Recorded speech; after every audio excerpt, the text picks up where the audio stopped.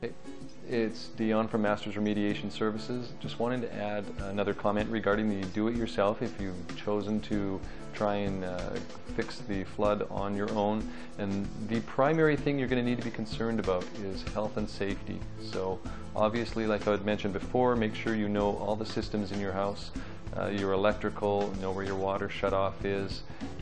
Make sure you're not going to be creating any trip hazards. And any other general safety, particularly letting it sit and create mold issues. You don't want to be creating any type of health or safety problems. So just be careful. Masters Remediation Services has been involved in flood and water damage restoration throughout Greater Vancouver for years, and they've seen every way that regular people just like you lose money because they don't know how to prevent further damage after a disaster. So they put together a series of videos about what to expect during restoration and a free guide about how to minimize the damage. If you go to www.waterdamagerestorationvancouver.com, you can access the free videos and the free guide called Critical First Steps to Prevent Costly Secondary Damage Before It's Too Late.